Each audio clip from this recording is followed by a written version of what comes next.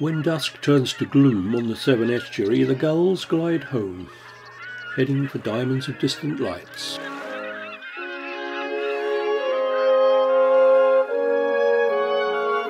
But the tugs keep coming, and the docks, neon lit like a shanty town of sheds and towers, keep working.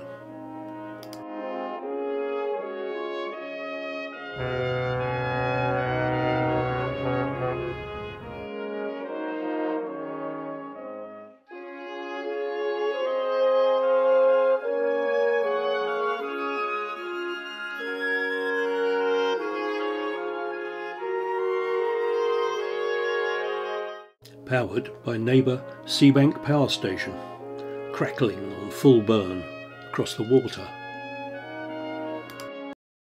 At midnight, out in the churning tide and the blackness, the tugmaster must rely on his instruments and his eyes to guide him.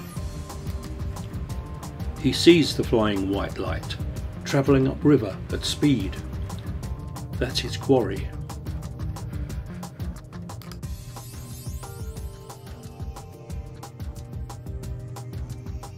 The light becomes 22,000 tons of steel hull. A cargo ship inbound for Avonmouth dock.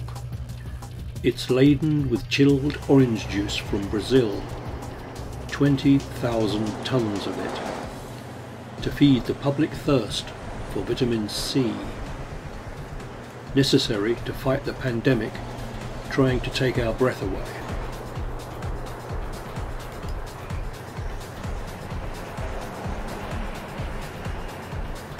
And it's all doing 16 knots, heading for land. And in the darkness, he's got to stop it.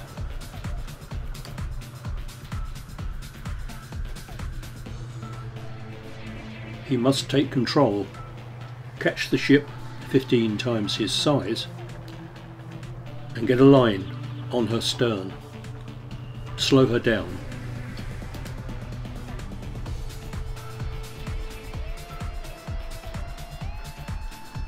He knows his crew, they're well trained, but what about the men on the ship? He will never meet them. Do they even speak English? He must get his prow up hard on the steel stern plates.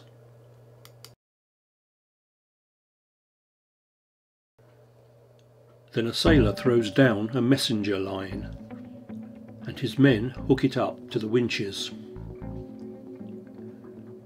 Soon, his heaving line is making the reverse journey up the stern to the ship.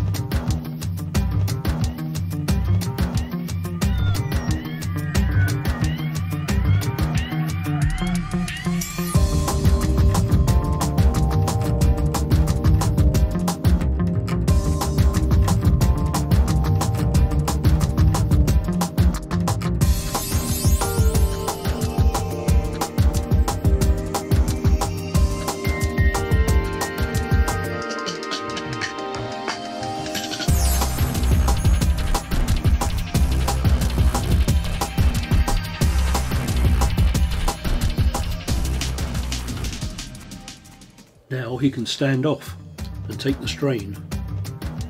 He has the ship on the line, hauling it back in the darkness.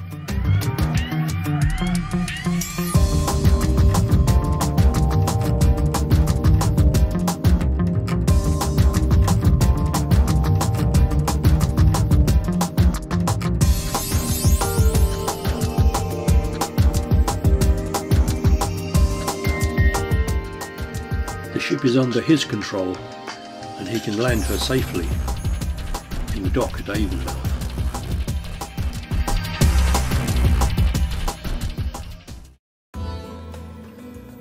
10 cargo ships, car transporters, tankers and bulk carriers will come and go by moonlight.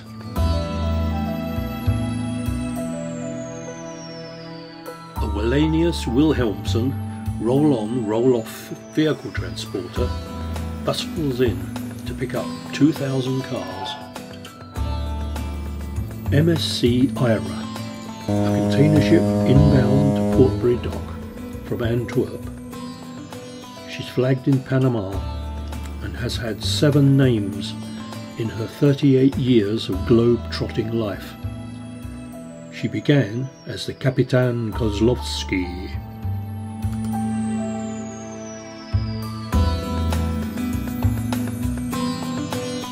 Nuts and bolts, plastic bath ducts, Lego blocks, crisps, bicycle wheels, even your new TV.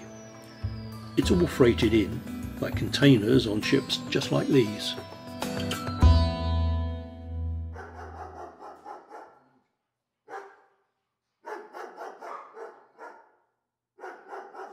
With the falling moon, the new day prompts an east wind to swirl away the night mists. And upstream comes the first daylight visitor, Euphrates Highway, carrying 4,000 cars and vans for the morning men to shift.